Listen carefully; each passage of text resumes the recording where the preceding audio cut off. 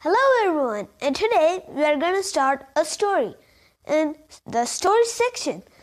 Well, the story's name is the Scared Rabbit. The thing is, are you scared of anything? This rabbit is very scared. He's very scared of everything, even his dreams. So, once upon a time, there was a very scared rabbit. The scared rabbit had a dream of the earth splitting apart and the forest which he was living in being destroyed. So then he woke up, and only then he realized that it was a dream. But he started running here and there, everywhere, in search of shelter. At last he hid under the bark of a big tree.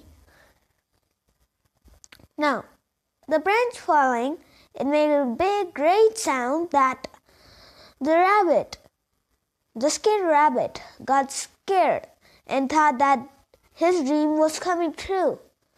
So, as I said, he is quite scared. So then he started running.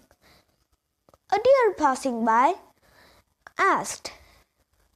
So what did he ask? Why are you running? The rabbit said that the earth is going to split apart. The jungle will be upside down. In a couple of seconds and minutes, the forest will be destroyed. So, this continued for almost all of the animals in the forest, even a bigger rabbit. So, at last, a lion, that was the king of the jungle, the lion, at last he stopped them. So, what do I mean he stopped them is that he asked, why are you running? So, even he has asked, why are you running? And the same answer came from the rabbit.